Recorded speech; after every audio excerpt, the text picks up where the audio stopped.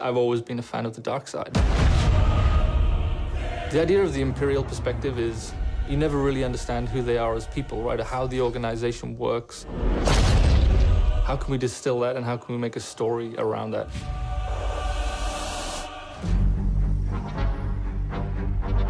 The story of Battlefront 2 is absolutely an essential story. What happened after Return of the Jedi? What happened to the galaxy? What happened to the Empire without an emperor? What it might feel like to be in this galaxy as it starts to break apart. What's really exciting about this story is that we're going to see it from the point of view of a character like Iden. So we're going to see it from this Imperial point of view. Inferno Squad is a black ops team that most people don't even know exist. We weren't expecting special forces. We happen to be on Endor when the second Death Star explodes.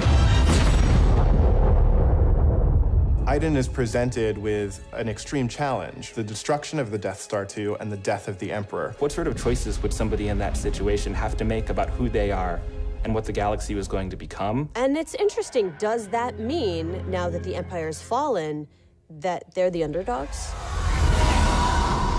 Iden is a tried and true Imperial. She's somebody who grew up on a planet called Vardos. She was very quickly put into a military camp for children. She has spent her whole life building up to this moment to be commander of Inferno Squad. Moff Raiders informed the Admiral that Operation Cinder could proceed as planned.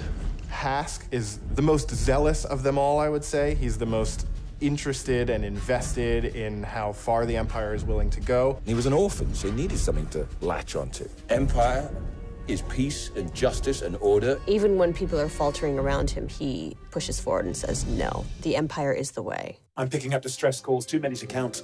Del has seen more of the galaxy than most people in the Empire. He actually grew up on Coruscant during the time of the Jedi. He brings a lot of humor. Him and Iden have a bit of a banter, have a bit of a laugh.